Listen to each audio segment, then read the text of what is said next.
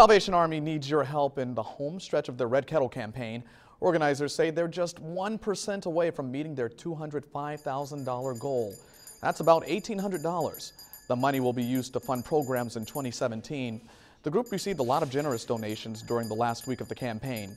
Salvation Army leaders want to say thank you to everyone who donated any amount, big or small. But it's just a great time of year for us to be able to collect money, to help people during the holidays, and to help fund our programs for the coming year. The donations provide family vouchers for food, utility payments, and other much-needed help. Contact the Salvation Army for information on how to donate.